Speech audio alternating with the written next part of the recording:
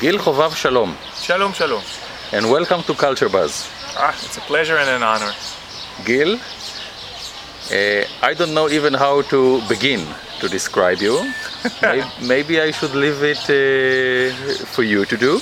But before Yes. I do, I will say only one thing. You are part of the Israeli royalty. And I'm not talking about a normal royalty, I'm talking about the Hebrew language royalty. So I think this will be a nice start. So first of all, I'm relieved because usually they say nobility and now we're talking about royalty, so I have made some progress, I understand. No, I do not believe in dynasties and aristocracy and things like that. But it's true that I'm the great-grandson of Eliezer ben Yehuda, the reviver of the Hebrew language. And in my family, we tend to rank cities in Israel according to the size of the street that we got. So in Tel Aviv, you have a very big Ben Yehuda street in Jerusalem as well. Haifa, they could do better, but what can we do? And you were born and raised in Jerusalem? Born and raised in Jerusalem, lived there for 25 years, and for the past 25 years I'm in Tel Aviv. And for some reason, today, if we'll stop an occasion street walker in Israel, he will probably immediately associate you with food. Yes. First of all, it's because I'm fat. I have been working, I still am working as a restaurant critic for the past 25 years. And being a restaurant critic, I started hosting TV shows about food. I published many cookbooks, but I never worked in a restaurant and I never studied cookery. Although I have great, I respect people who did, but I have never studied cookery, not for one day. What we fondly describe as a professional amateur. Yes. Usually I describe myself as someone who cooks like your aunt or something like that. I'm an elderly woman cooking for fun. In one of your books, if I'm not wrong, a wonderful book, if I may say so myself. You may, by the way. You have written so beautifully about your grandmother.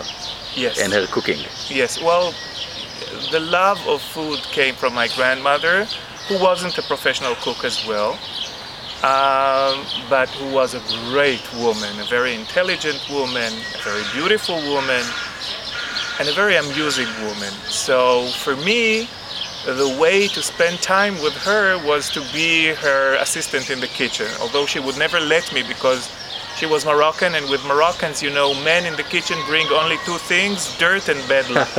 So she used to chase me away.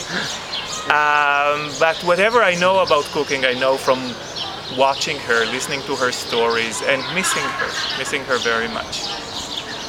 And I know that from time to time you take some time outs from your very busy schedule, because it's not only TV, it's also radio and maybe even newspapers. It's radio, it used to be newspapers, it's books. I'm an author and a publisher, I have my own publishing house. And it's mostly lectures. I give lectures about my crazy family. And you go abroad. Yes. And you go abroad, so in a way, again, using the nice term a professional amateur, you are an ambassador of Israel. A very small ambassador, and usually I embarrass people, so maybe I'm an embarrassador. No, the idea is to talk about Israel and to talk about what is being an Israeli in simple terms. I am not, I'm not a big scholar. I have only a bachelor degree, summa cum laude, but a bachelor degree. And I like to talk about what we Israelis think, what we eat, how we live. Personally, I'm gay. I have a partner. We have a daughter. This is something that not many people know, that in Israel, Israel is very liberal about gay rights, about gay parenting. All of our gay and lesbian friends have children. And we all served in the army, of course. And so I'd like to talk about things that are usually not talked about. When one refers to Israel, usually it's the conflict or, Jewish culture. I'm an Israeli. I'm not necessarily primarily I'm Israeli, not Jewish. Of course I'm Jewish. I was born Jewish. But if you ask me what I am, I'm first Jewish, then gay, first Israeli, then gay, then Jewish. And Gil, talking about Israeli culture, and this is what this humble Facebook page of ours is all about. If you had, it might be an unfair question, so I apologize in advance, but if you had to try and characterize the Israeli culture, how do you see it? What does it mean for you? Well, it has to deal with Hebrew, of course. Hebrew is very dear to me. I would say, usually they say that the difference between the United States and Canada is that the United States is a melting pot and Canada is a quilt. So Israel would be more of a quilt than a melting pot, but a Hebrew quilt. And Israeli culture is very colorful, very surprising. You see things that you won't believe when you meet them. Talk about food, you have the strangest food in Israel. You can have Ethiopian food and burn because it's so hot, and you can have Polish food, and you can have Russian food and Arab food, which is exquisite. Or if you talk about music, you have the most amazing stuff, and you have the shittiest pop songs that really, you think of them and you blush. And I love them all. Do you have favorites that you are willing to disclose? Let's say your favorite author, your favorite musician. Well, my favorite singer would be either Chava Alberstein or Nechama Handel, so that's a bit old.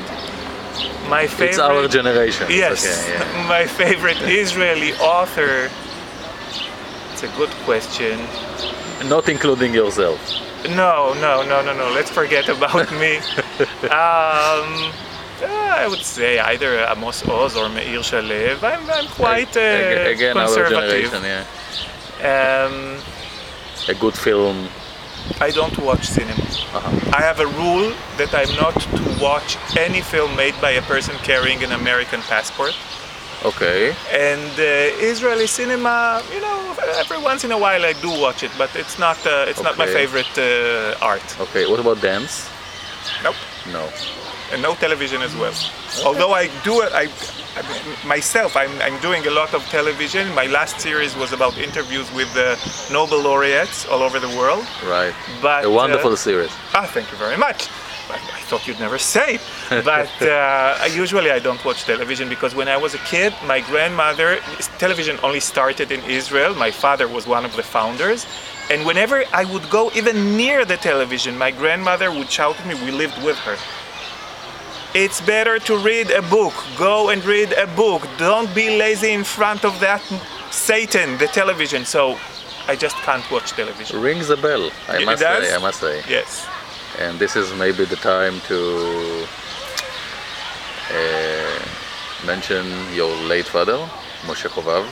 Yes. With his very radiophonic voice. Yes. And his wonderful Hebrew. Yes, he had a very distinct Hebrew, a very precise Hebrew. He came from a Yemenite family, and usually Yemenite people speak better Hebrew, from that generation at least. He was the news announcer in the days when we had only radio and not television. He was very dark. Look at me, I'm so pale. I guess the milkman was Polish. And he was extremely handsome. It skips a generation. I'm not sure. But he was a very sweet man. Everybody remembers, him reading the news about the liberation of Jerusalem, or of course the October War, or the death of Ben Gurion. But the truth is that what I remember about him mostly is that he was very, very funny. He was extremely funny. Wonderful. He was a clown. Wonderful. Trapped inside the body of a news announcer. Amazing. But he was a very sweet man. Really. Sounds a bit schizophrenic. And you haven't met my mother yet. My mother was the crazy one, a true diva. and extremely beautiful. Again, the generation skip. Not sure. And my mother. Can I tell you about the best lesson I got from my mother? Please go ahead. I don't think it has much to do with Israel. You know what? It is Israeli culture, actually. I was 7 years old. I was with my mother at the radio. She was working at the radio as well as my father. And we took a taxi home, and we passed by a park in central Jerusalem. And a black person was walking on the pavement, and two kids were running after him and shouting, "Kushi, kushi." Kushi in Hebrew means nigger. The insulting. Yes. My mother started screaming. She told the driver, "Stop the car immediately!" Rushed out of the car, and she was a very elegant lady, you know, on high heels. She chased the kids into the park. I was hysterical. I was 7 years old. I was sure that they're going to beat her up. So I ran to the park as well, and I saw her catching them in their hair like this, giving each of them 2 slaps. Wow. And she said, "You would never, ever on this land say kushi or nigger. Never, ever. This time, you're only slapped. If I see you any other time shouting such insults, I'm going to kill you." And I think that this violence was in its place, and it was the best lesson I got for not being not tolerating, racism. And these 2 young boys are probably still grateful to your mother. Yes, and if they said nigger again, I hope they're dead. Hey, we almost forgot asking you the most important question. What is it? Since you are a professional amateur when it comes to food. Yes. Talking about the Israeli cuisine. Yes. Does it exist? Which sometimes people like to describe as fusion. Some say even confusion. Yes. How do you see the Israeli cuisine, and which is your favorite dish? Aha. Well, first of all, the Israeli cuisine does not yet exist. In a few centuries, we'll do this interview again, and then we would be able to be proud of our own, national cuisine, but we're too young for that. Again, it's a quilt. It's a wonderful quilt, very colorful, very tasty, with great restaurants, but they're not Israeli restaurants. They're restaurants with Israeli flavor, but it's either that they're modern Western restaurants or that they're very old restaurants belonging to the national cuisines of immigrants, let's say Tripolitan or I don't know, Moroccan or Arab, of course. Don't forget the Romanians. There are not so many good Romanian restaurants. It's a tragedy, but there are not so many. What would be my favorite dish? What would be my favorite dish? I would say it's kubane. Kubane is the traditional Yemenite bread that you eat for brunch on Saturdays. Interesting. We would have it every Saturday morning at my grandmother's in Katamon.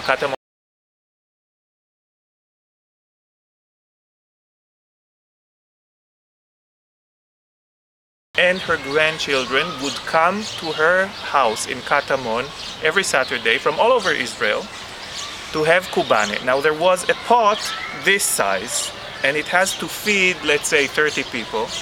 So I remember we lived in Jerusalem, so we walked to my grandmother's house, and it was a, let's say, 25-minute walk. My mother would tell us all through the way, "Now kids, remember, I do not want to see you asking for seconds. There's not enough. If I see any of you asking for seconds, I do not envy you." Okay, so we get to my grandmother's. Everybody gets, his little slice, and then my grandmother looks at it, and in front of 30 people looks at the pot, says, "It's a miracle, we have 1 extra slice. Who wants more?" Now everybody knew that if he'd asked for seconds, my mother would kill him. There was silence, and then my mother would say, "Well, if nobody wants some more, I'll have it." And she had 2 slices. So I miss those days. And in order to conclude this conversation of ours, yes. Can you disclose your plans for the future?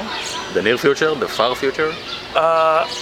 I hope I'm not going to do more television for the coming year or 2 because I don't really like doing it. You are fed up?